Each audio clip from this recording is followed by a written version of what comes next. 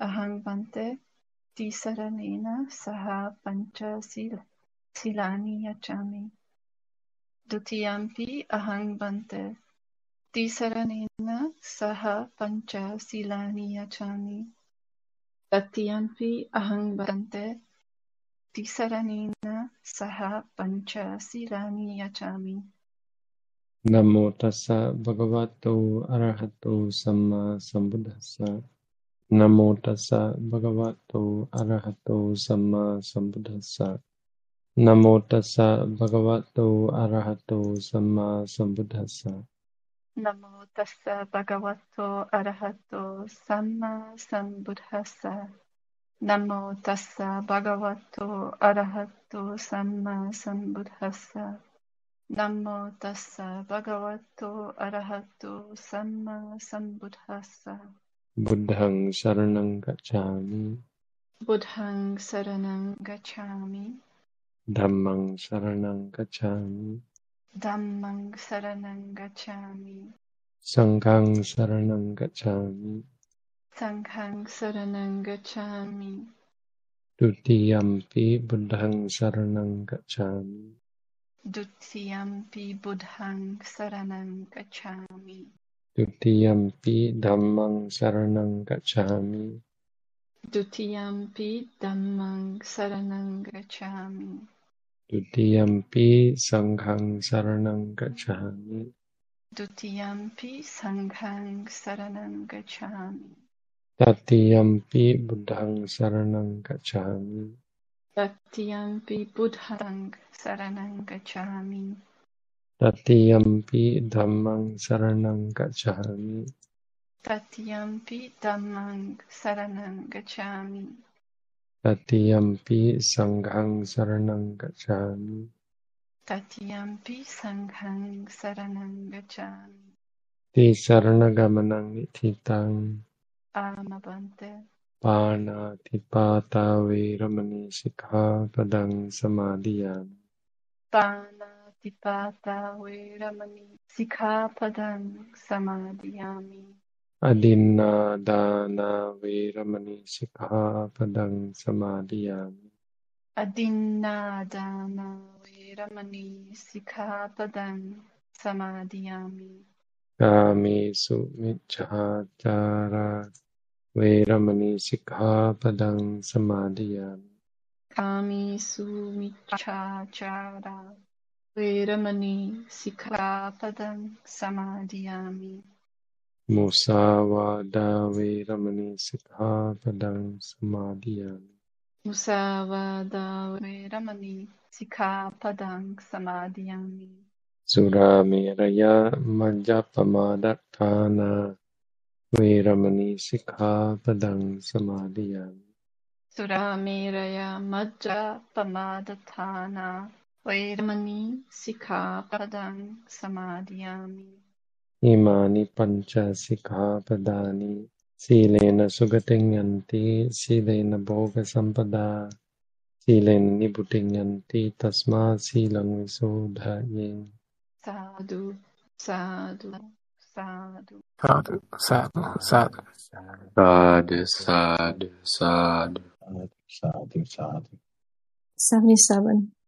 In the description of hinting, nemitikata, a sign, nimitta, is any bodily or verbal act that gets others to give requisites. Giving a sign is making a sign such as, "What have you got to eat?" etc. on seeing people going along with food. Indication is talk that alludes to requisites.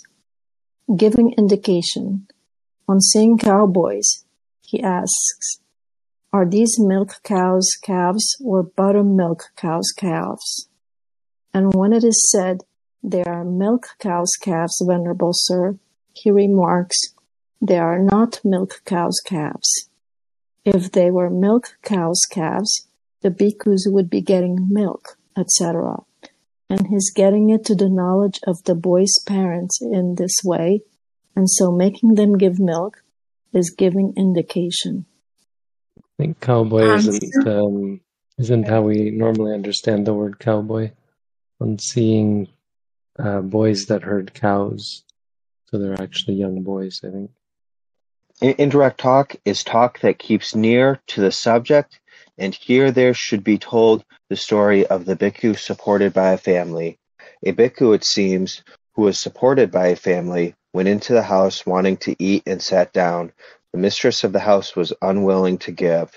On seeing him, she said, "There is no rice," and she went to the neighbor's house as though to get rice. The bhikkhu went into the storeroom. Looking around, he saw sugarcane in the corner behind the door, sugar in a bowl, a string of saltfish in a basket, rice in a jar, and ghee in a pot.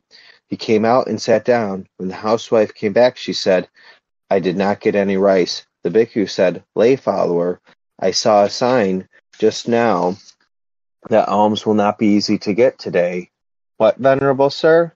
"I saw a snake that was like sugar cane put in the corner behind the door. Looking for something to hit it with, I saw a stone like a lump of sugar in a bowl. When the snake had been hit with the clod, it spread out a hood like a string of saltfish in a basket, and its teeth, as it tried to bite the clod, were like rice grains in a jar. And the saliva mixed with poison that came out to its mouth in its fury was like ghee in a pot. She thought, 'There is no hoodwinking the shaveling,' so she gave him the sugar cane. And she cooked the rice and gave it all to him with the ghee, the sugar, and the fish." Such talk that keeps near to the subject should be understood as indirect talk. Roundabout talk is talking round and round the subject as much as is allowed. In the description of belittling, abusing is abusing by means of the 10 instances of abuse. Disparaging is contemptuous talk. Reproaching is enumeration of faults such as, "He is faithless," "He is an unbeliever." Snubbing is taking up verbally thus, "Don't say that here." Snubbing in all ways, giving grounds and reasons, is continual snubbing. Or alternatively, when someone does not give, taking him up thus, "Oh, the prince of givers," is snubbing, and the thorough snubbing thus, "A mighty prince of givers," is continual snubbing. Ridicule is making fun of someone thus, "What sort of life has this man who eats up all his seed?" In parentheses, grain. Continual ridicule is making fun of him more thoroughly thus, "What? You say this man is not a giver, who always gives the words 'there is nothing' to everyone?" Denigration is denigrating someone by saying that he is not a giver, or by censoring him. All-round denigration is continual denigration. Tale-bearing is bearing tales from house to house, from village to village, from district to district, thinking, "So they will give me out of fear of my bearing tales." Backbiting is speaking censorously behind another's back after speaking kindly to his face. For this is like biting the flesh of another's back when he is not looking, on the part of one who is unable to look him in the face. Therefore it is called backbiting. This is called belittling, nippesikata, because it scrapes off, nippesiti, wipes off the virtuous qualities of others as a bamboo scraper, velupesika, thus unguent, or because it is a pursuit of gain by grinding, nipping sitwa, and pulverizing others' virtuous qualities, like the pursuit of perfume by grinding perfume substances. That is why it is called belittling. The description of pursuing gain with gain, pursuing in hunting after. Got from here is got from this house.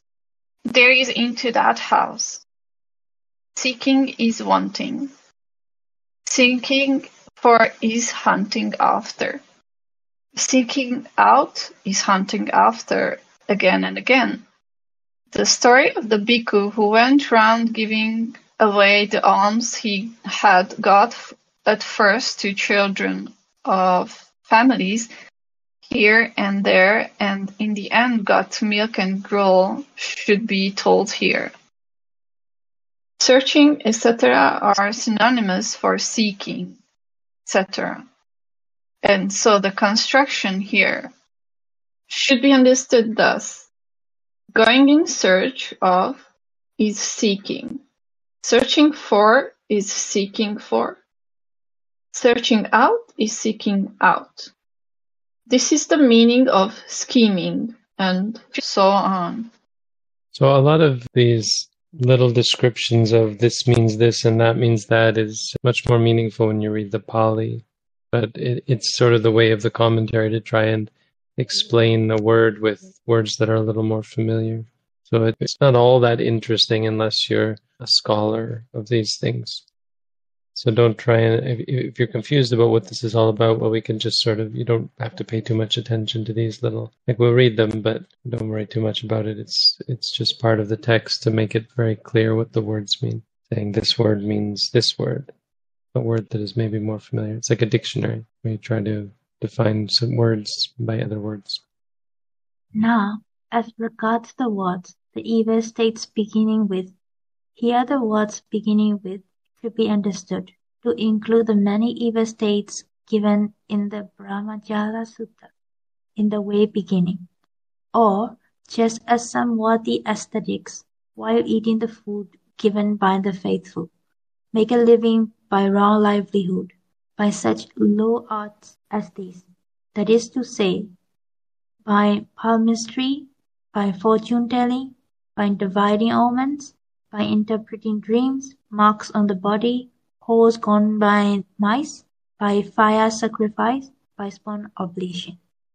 I don't understand this DI9 reference. It's the Digha Nikaya, the first book.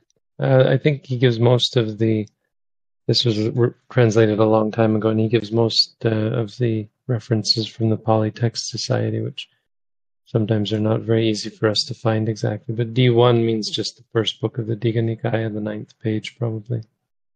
In the previous paragraph, it was mentioned about a bhikkhu who was giving away his alms food to the children. Why is that so bad? Well, when he gives it away, he ingratiates himself. He gives away this sort of coarse food that he got to the children. And the parents say, oh, this monk is such a great monk. And they end up giving him more food, better food because of their attachment to him. I mean, a modern thing is if monks are too attached, too ingratiating themselves with kids, like they'll give toys to kids or that sort of thing, or give candies to the kids. And then the parents will give money to the monastery because of how well the monk treats the kids. Mm. That's something I've seen before. And it's not terrible, but it's not perfect. It's like one of the finer details to work out. Not the biggest problem, but when you're smoothing out all the wrinkles, that's one of the finer ones to smooth out. Well, the problem is twofold. It keeps the monks from focusing on fewness of wishes, right? Because they're always potentially scheming. And it also corrupts the lay people. So then when monks don't give the kids candy and so on, or babysit their kids or whatever, they think, who is this monk who isn't kind to our kids and that sort of thing.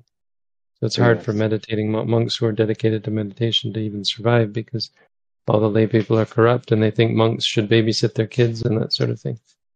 I mean, using your alms food to gain better things, like giving away just to get something better, it feels to me like a strong defilement, not one of the finer defilements. Especially if somebody intentionally does that.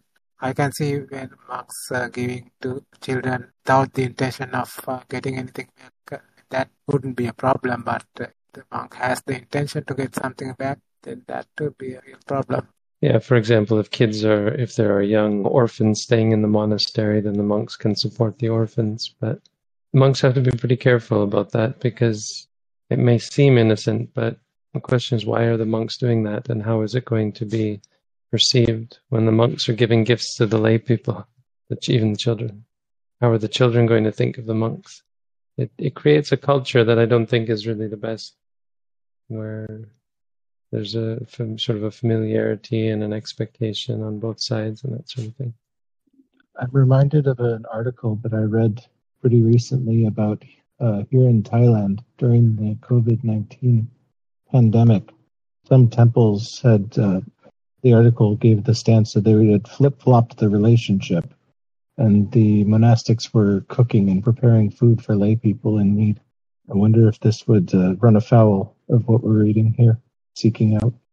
I think there's better ways to do it than having the monks cook. Like, I think monasteries as organizations, like take our organization, for example. Our organization could have a monastery, and the organization of lay people could organize such a thing if there was a famine or if we were in a position to do that without the monks having to get involved. The problem is, I mean, it relates to things like how monks use money and therefore don't rely on and have the right relation or a good relationship with the lay community. In other words, the lay community doesn't do anything. The monks do everything because they have money and they have power and so on. And so they don't have this kind of setup that we have. I mean, maybe some of them do, but not like this. Many of them are run by monks, and monks, you can see even here at the monastery we're at, monks are in charge of many things that lay people might otherwise be in charge of if the lay people were involved in the monastery. 84. So this wrong livelihood entails the transgression of the 6 training precepts announced on account of livelihood, and it entails the evil state of beginning with scheming, talking, hunting, belittling, pursuing gain with gain, and so it is the abstinence from all sort of wrong livelihood that is virtue of livelihood, purification. The word meaning of which is this: on account of it, the live, thus it is livelihood. What is it? It is the effort consisting in the search for requisites. Purification is purifiedness. Livelihood, purification is purification of livelihood.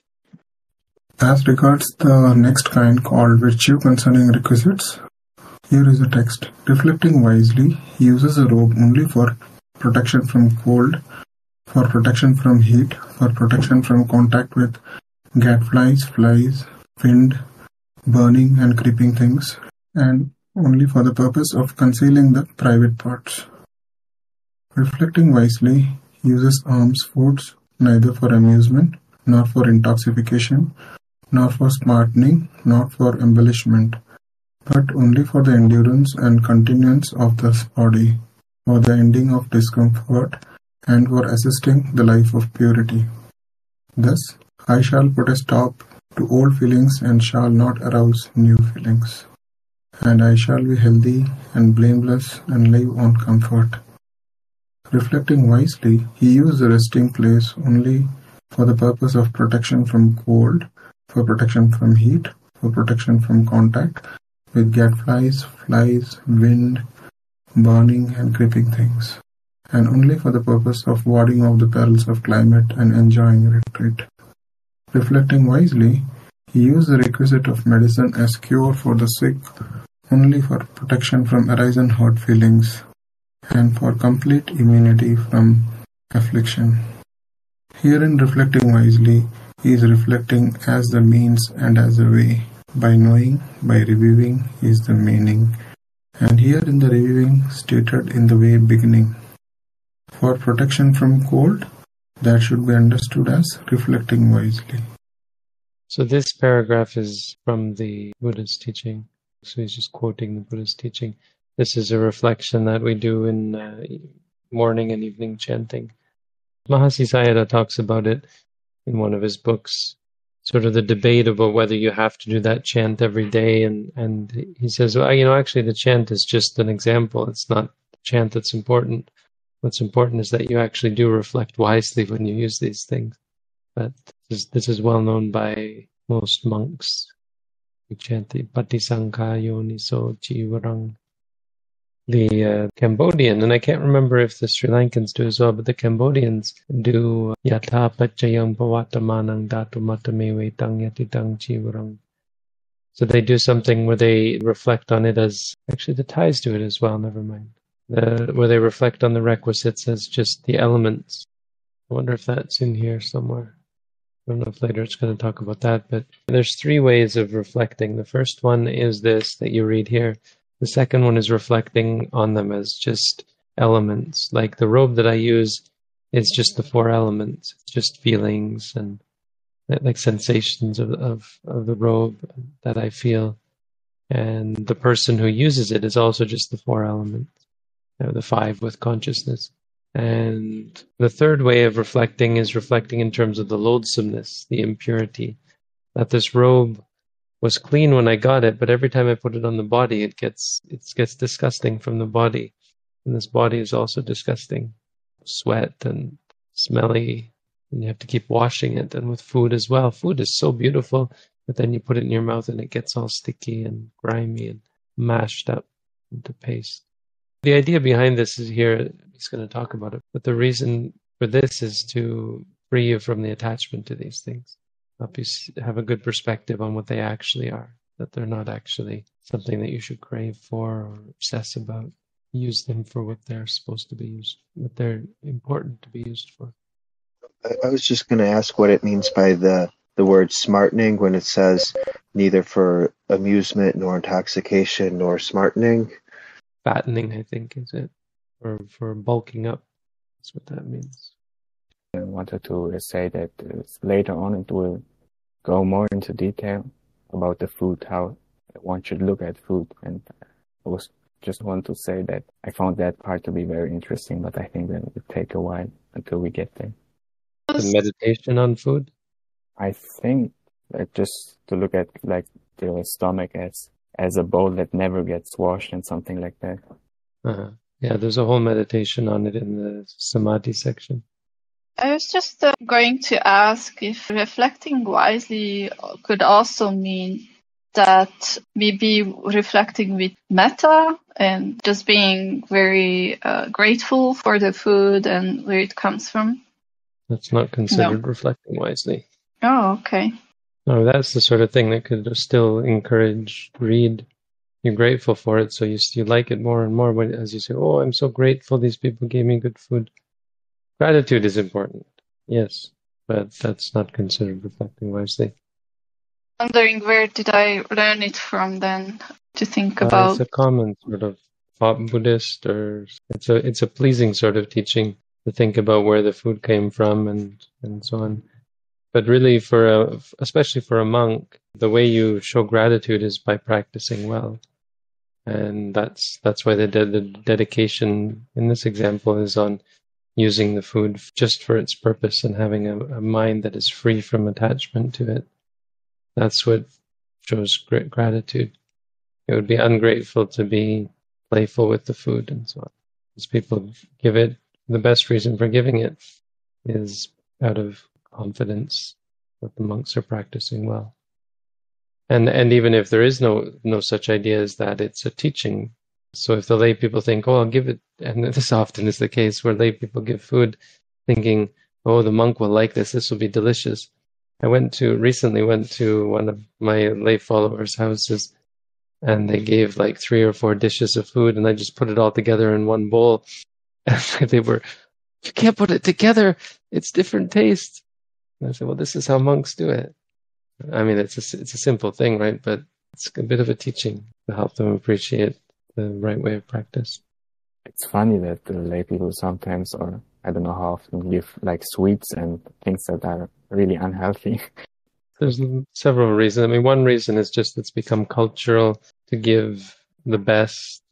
I mean, it's mainly here in Thailand. Sri Lanka is not really that bad. Sri Lanka gives a lot more healthy food, I think. But in Thailand, you give the best and the most delicious. It's all about taste, because the taste is a culturally important thing.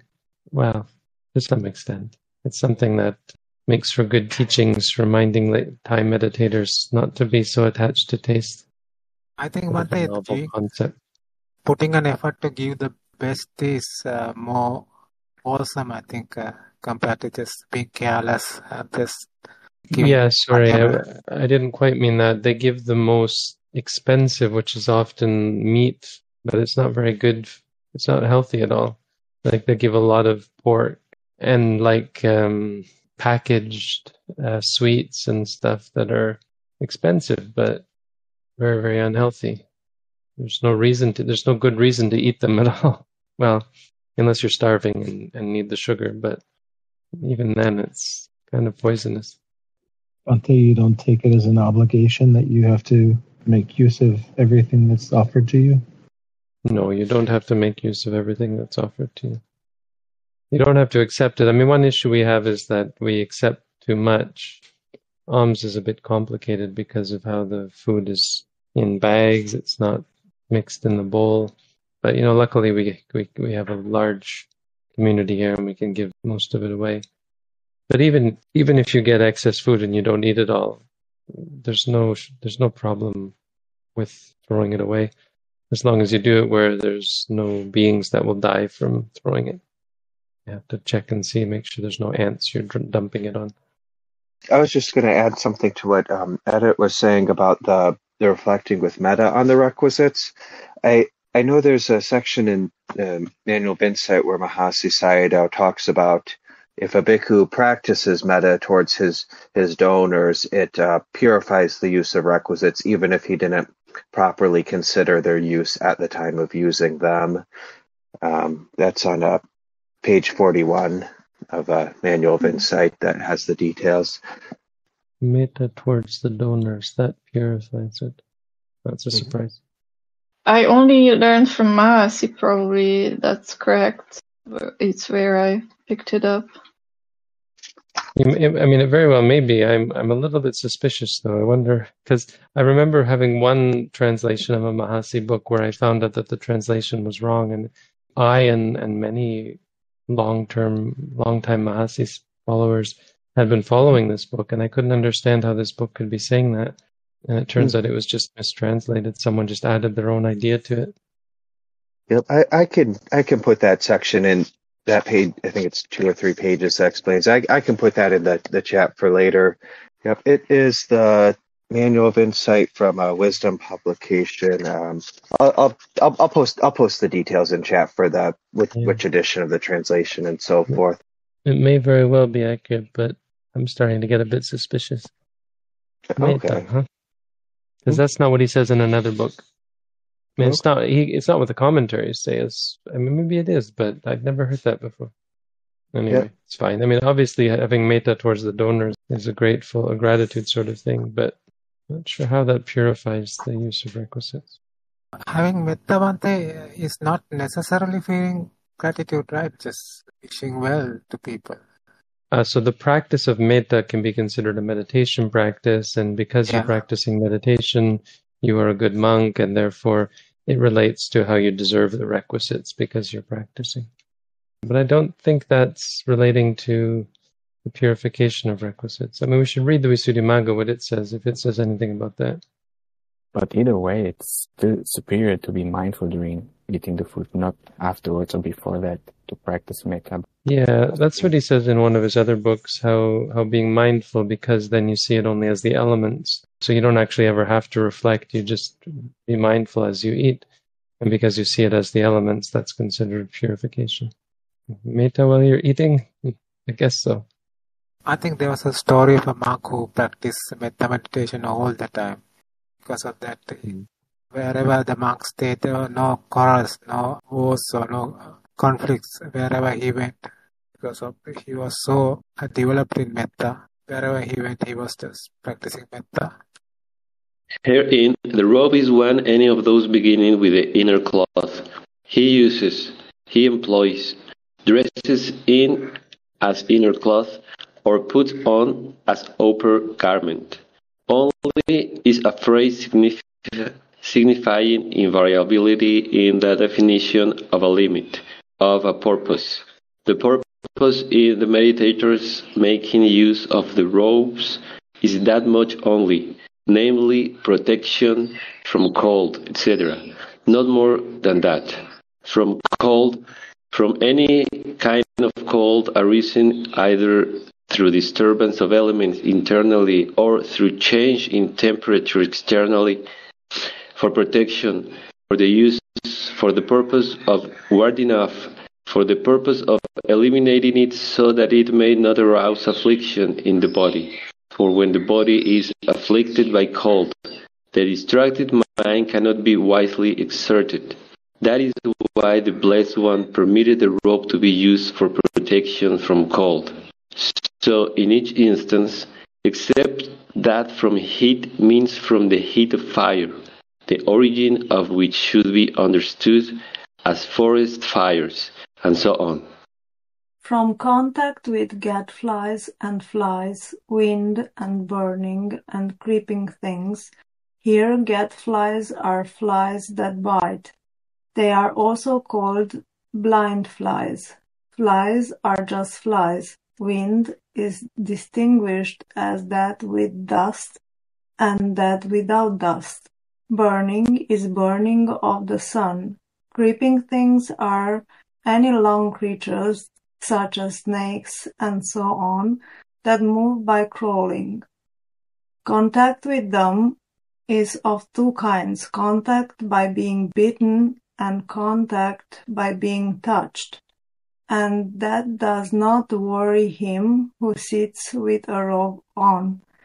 So he uses it for the purpose of protection from such things. Only the word is repeated in order to define a subdivision of invariable purpose. For the concealment of the private part is an invariable purpose. The others are purposes periodically. Herein, private parts are any parts of the Visuddhimagga. For when a member is disclosed, conscious hiri is disturbed, kupati, offended. It is called private parts, hirikopina, because of the disturbance of conscious hirikopana, for the purpose of concealing the private parts, for the purpose of concealment of those private parts, as well as the reading hirikopina paticca danatam. There is a reading hirikopina paticca danatam. Alms food is any sort of food. For any sort of nutriment is called alms food. Piṇdapāta, literally meaning lump dropping, because of its having been dropped. Patitata, into a bhikkhu's bowl during his alms round. Pindolia, or alms food. Piṇdapāta is the dropping, pata, of the lumps. Pinda, it is the concurrence, sannipata, the collection of alms. Bhikkha, obtained here and there, is what is meant. Neither for amusement, neither for the purpose of amusement, as with village boys, etc., for the sake of sport, is what is meant. Nor for intoxication, not for the purpose of intoxication, as with boxers, etc., for the sake of intoxication with strength and for the sake of intoxication with manhood is what is meant. Nor for smartening, not for the purpose of smartening, as with royal concubines, courtesans, etc., for the sake of plumpness in all the limbs is what is meant. Nor for embellishment, not for the purpose of embellishment, as with actors, dancers, etc., for the sake of a clear skin and complexion is what is meant. Would this lump, the piṇdapāta, would mean like you're not aiming for a good food or healthy food or anything like that? It's just what is like dumped on you? No, lumps are, it's what the word literally means. Piṇdapāta, dropping of lumps. As people drop lumps of rice and spoonfuls of rice or spoonfuls of beans or that sort of thing. I thought, Bhante, that I'd heard people refer to the alms round as piṇdapāta, but here I see it's piṇdolya. I don't think I've ever heard anyone say piṇdolya before, or even seen a Pali word that ends with ya like that. Here in Thailand, I've heard it called bat. Piṇdolya comes from Piṇdola. Piṇdolya. It is rare. I don't know if I've ever seen a L and a Y together. But it means going for, it's the going for alms, or it's the asking for alms. I think ya, the root ya is to ask, or in regards to asking. Maybe that's what it is. Asking for alms. It's probably a very old word like begging, just a colloquial word. Thank you, Bhante. Until now, I remember a Dhammapada story where a monk told a person that they could, it's out of context a bit now, but they could if they want to throw away their food, because they were somewhere around behind the house where he was walking by. And if the person wants to throw away the food, they can throw it away in his bowl. And is that allowed? That sounds like hinting, I think. Or is that okay? Well, considering they're throwing it away, it's not hinting after anything that is of value to the people. So monks are allowed to take garbage. It's an interesting case, but it seems reasonable. I mean, what he's saying is logical. If you're going to throw that away, that means you don't want it. So I'm not taking anything from you. Just put it in my bowl. I remember sitting in front of a pizza shop in downtown Toronto. I had walked in downtown Toronto for alms and got nothing. I met a Cambodian man who asked me what I was doing, and I said, I'm going on. Oh no, he started talking to me, and he said, "Oh, you're a monk," and he said, "Yeah, I'm Buddhist too," and he started saying how great Buddhism was, and then we talked he just kept saying talking how great it was, and then he said, "What are you doing?" I said, "I'm going on alms round," and he suddenly just froze up and turned around and walked away. Nobody was interested in giving me food at all, and then I went and sat down, kind of tired, and just happened to be in front of a pizza shop, and this young woman came up and started talking to me. And she said, "Yeah, I don't have any food either." And we were just talking for a bit. And then she saw behind us, the guy from the pizza shop was throwing away some burnt pizzas or some burnt pizza slices or something. And he said, "Are you going to throw those away? We'll take them." And he looked at us and he said, "You want some pizza?" And he threw the stuff away, but he said, "You want some pizza? Come in, I'll give you some pizza." And he ended up giving both of us a big slice of pizza and a can of soda as well, I think. Nice guy. I think that's what Venerable Rattapala did when he visited the parents' house. Yeah. The slave girl was throwing away one day old porridge or something. And then he asked whether she's going to throw it away. Then she said yes. Then he said, "If you are going to throw it away, just put it into my bowl." Regarding the question about the word Piṇdola, I think there was a monk named Piṇdola Bharadwaja. Well, that's Piṇdola. This is Piṇdolya. Piṇdola is the alms. Piṇdola means alms. Piṇdolya means asking for alms. The alms round. Could you knock on people's doors if no one is around, if no one knows that you're going on alms? No, you can't knock on someone's door. You can stop. You can stop and look. When I was in Sri Lanka, Anomahamdra, the monk I was living with, he used to do that. He would go and stop at everyone's gate and just wait for a bit and see if they were going to give and then move on. Because nobody was used to giving. And so he felt like he had to do that. It's not very common in Thailand. Nobody does that, but that's what actually, I think that's the original way that it's explained. To stop and look and then move on to the next house. But you can't make any noise that would bring your attention if you enter a village or something like that. Yeah, you can make noise. You don't have to be completely silent. Apasado, you have to be quiet. Apa means little noise. Apasado. I just recited those this afternoon. Apasado antaragrang kamisami disika karaniya. Apasado antaragrang nisidisami disika karaniya. That mostly means that don't talk loudly. Is that under specific conditions only, Bhante, or is that meant to be always? In the village. Apasado antaragarang. Antaragara means among houses. You should be quiet. Don't talk loudly. There's a whole bunch of rules about what to do when you're in the village. Okita chakku. Your eyes should look down. You shouldn't look around. You should look down at the ground unless you have some reason to look around. I was gonna ask, this is all for monks, Bhante? It's kind of feeling like, should I be learning this? How to have the bhikkhu's behavior? It's useful still. I can use it in my life as well. Well, when I found out I wouldn't be able to become a monk, I was really disappointed, and I just tried my best to be like a monk anyway. I went and bought a stainless steel mixing bowl and just put all my food in the mixing bowl, and I started learning all the way of the monk's life, and tried to do as much as I could. So I certainly can live like a monk in many ways. Except for one of the most amazing things, like going on alms. Right. But these relate to 4 requisites, and of course everybody has these as requisites. So they're easily adaptable to lay people as well. It's about contentment, being content with food that you get.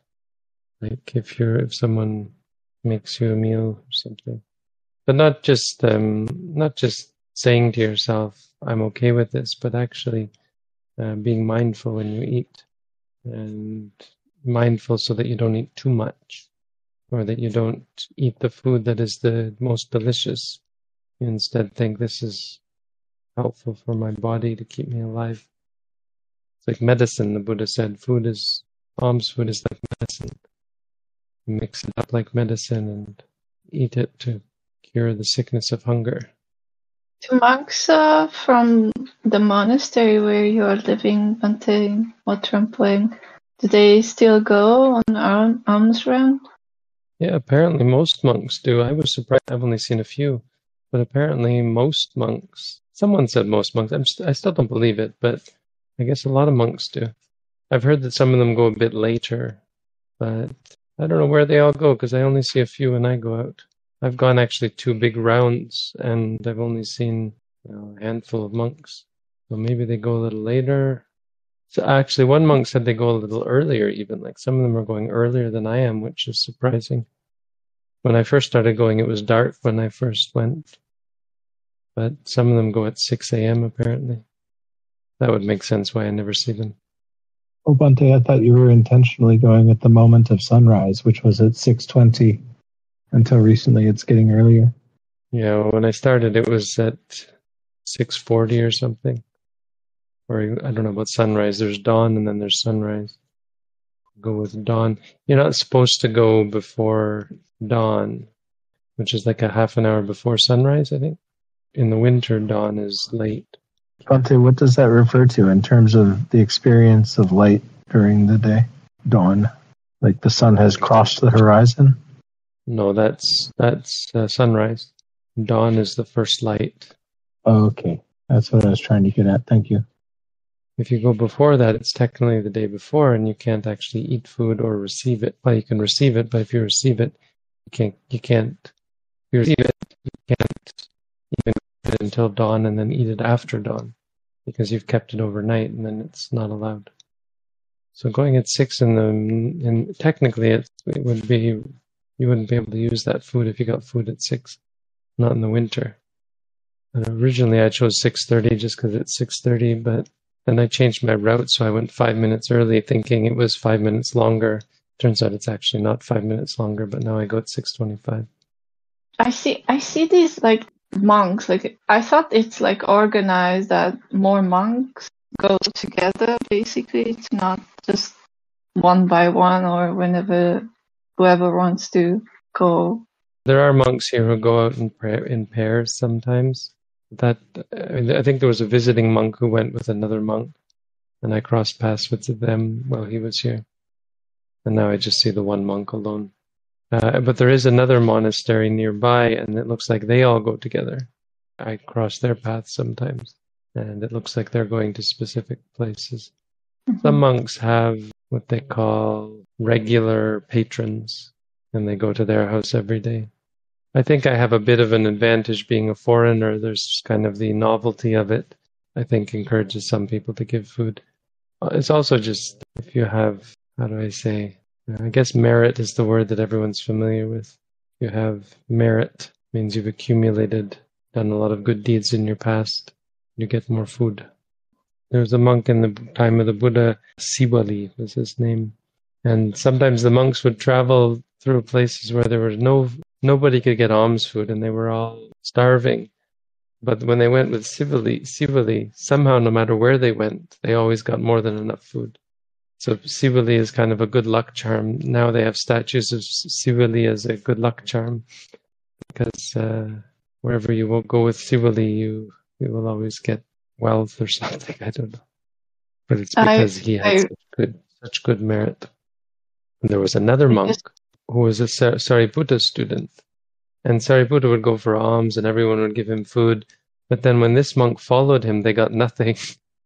He would go wherever they went, and all the people who normally would give him food just didn't give him food that day. And so he said, okay, you wait in the monastery, I will go back. And he went back into the village, and suddenly everyone was like, oh, we didn't see you the first time. Where were you? And they gave him food. And he took a bowl full of food and he had it sent back with a novice to give to that monk. And the novice ate it along the way. So he went back to the monastery and he said to this monk, did you get food yet? And he said, no, I haven't gotten any food. And so Sariputta took his own alms bowl and he hand-fed this monk. That was the only way he could possibly eat. And he finally got one. It was the only meal he'd ever gotten. There's a longer story than that. He actually never got enough food since he was born. And it's because of something he did in a past life. He threw alms food out that was to be given to an arahant because he was afraid the arahant would stay there. He was afraid this arahant would want to stay in a monastery if he saw the good food.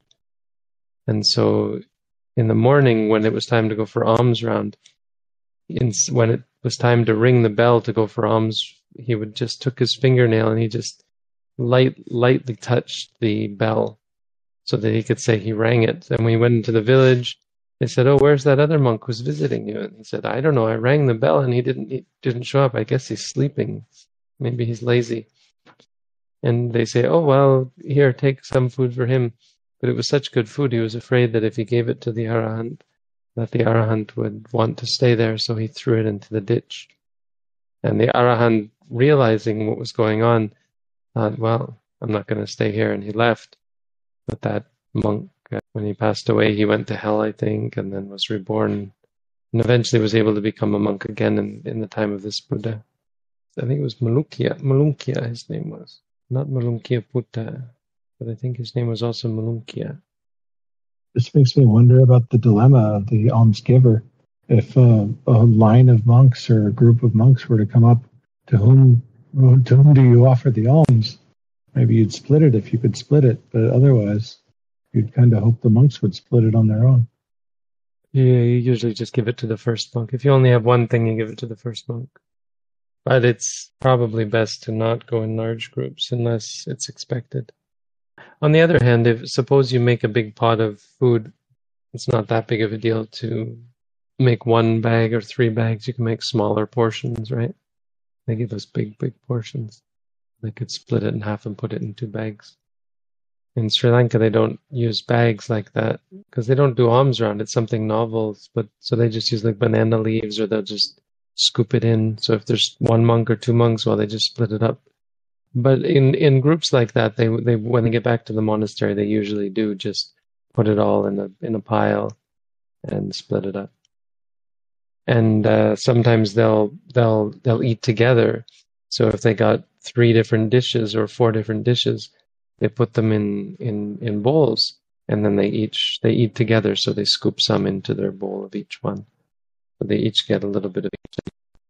This reminds me of the story of Venerable Sivali when the Buddha was going on alms round with Venerable Sivali. I think one laywoman offered alms to the Buddha first, thinking that it was Venerable Sivali. Then later when she saw him, she ran to the Buddha and took the alms food she gave and put it back to Venerable's bowl. Right, and the monks were upset about it, or somebody was upset about it, and the Buddha said, oh no, it's good that they give to a good person. Something like that. Because Venerable was that in the foremost in receiving gifts.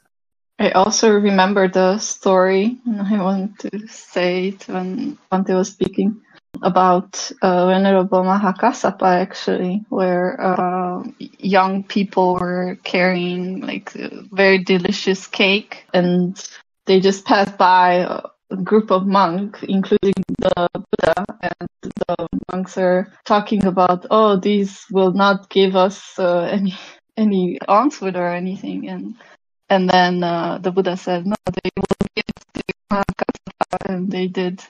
Right, that's what I was thinking. So is it because they also gave food maybe in the past, and that's why they have that very good karma or cause? Yeah, that can be a part of it for sure. Gave alms food to the Buddha, gave alms food to Arahants, that sort of thing. Gave alms food to Pacceka Buddhas. When I first came here to Wat Lampung, I started giving my alms food to the monks I met. I stopped doing it. I was giving, like, anything extra I had. I would find something that I could think of that they might like, and when I met a monk on the road, I would ask to put food in his bowl, and I would give him something. And then I met this little novice, and I tried to do that, and he said, "Oh, I've got too much already." So then I wondered if I was really helping these monks by giving them extra food. I kind of stopped, but maybe I'll start again. It's also a little bit awkward because carrying and juggling and then finding the thing to give to them and so on. But it's a thing where, as a monk, if you haven't been generous in the past, maybe you won't get enough food yourself to eat. So it's a reminder that we have to be generous if you want to receive generosity or even have the basic requisites to live. You need to be generous in the first place. Yeah. I mean, sometimes I feel like it's so... I want to use the word magical, actually, like, since I've been practicing and living, like, with the precepts and all that, and ethically and so on.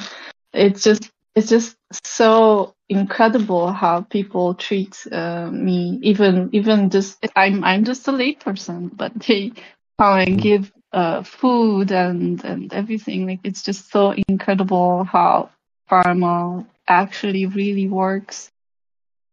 For me, it's also interesting that sometimes giving is not because I want to actually give, just because it's a relief sometimes to not have things, not because I want to get rid of it. Yeah, it's a different practice to give the things that you really want. Like if you go on alms round and give your best alms food away. I did that for a while. I would give all my best stuff to Ajahn Tong. That was a real practice, because some of it was, oh, I want to eat this. Oh, look at that. You want to eat this. Give that away. We have crows coming 2 times a day to our house to collect leftover food. So we rarely throw away. They come early morning and in the afternoon to collect the food. Mm-hmm. So if we can't eat, even sometimes I just give biscuits and all. We gave food to the squirrels in Sri Lanka, and then there was a cat that was hanging around and it started eating the squirrels. So. Yeah. Sometimes when squirrels come at night to take the food, they get eaten by owls and eagles here. There is a question in the chat from Rizal. My question is, if a monk dies, what will happen with the body? Do they bury it or burn it? No, Buddhists don't ever... Well, in Theravada, Buddhists don't ever bury the body, as far as I know. I can't think of any Theravada Buddhists that I've heard of ever burying a body. I don't think any Buddhists do, now that I think of it. It's always cremation. Burying is a Judeo-Christian thing, I think. It's also the ancient Egyptians, maybe. Do they keep the ashes? The Chinese emperors buried the bodies. They keep the ashes sometimes. Now, what they do is they'll create a monument where they put the ashes. You'll see even in the monastery here. There are people who have their ashes in pillars and in the walls of the monastery. I think there's people who have had their ashes interred. There's little plaques on the walls. Who would cremate the monks? The community of monks, or the monastery, or their own family? Yeah, it would be the family would sponsor it, but the monastery would run it. Well, I mean, if it was a monk who especially if he didn't have any family, then one of his lay supporters would be the sponsor, that sort of thing. I guess. I don't actually know. It's a good question. No idea, really. If you die there, then we sponsor your cremation. Could do. I tell all my students if they die during meditation, I'll sponsor their funeral. It's a joke that Ajahn Tong used to tell. He said, "Don't worry, if you die, I'll do the chanting at your funeral for free." Were there a lot of students worried about dying during meditation or something? Well, not to that extent, but when you talk about dying, it puts everything in perspective. Like, what are you complaining about? It's not like you're going to die. So instead of saying that, you say, "Don't worry, if you die, I'll like, you're not even concerned even if it kills them." So it's like, why am I complaining about a little bit of pain? Okay. Like if they're having trouble sitting a long time and things like that. Yeah. Sometimes they say this weird thing happened in their body and they're not sure what it means, if it's dangerous or something. You say, "Oh, don't worry, if you die, I'll be your sponsor for your funeral." And how about when students worry about them going crazy, like because they are experiencing weird things during practice? Well, you have to be clear with them. Are they practicing mindfulness? Meditation can, if you're not really mindful, drive you crazy. But we're careful about, or I'm careful anytime a meditator starts saying, like they want to feel peaceful, and so they say peaceful, peaceful. They want to be patient, so they say patient, patient.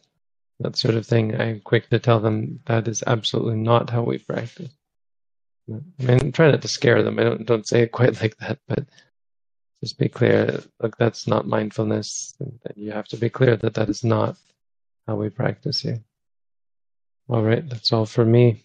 Have a good week, everyone. Thank you all for coming. Sadhu. Thank you. Bhante, for joining us.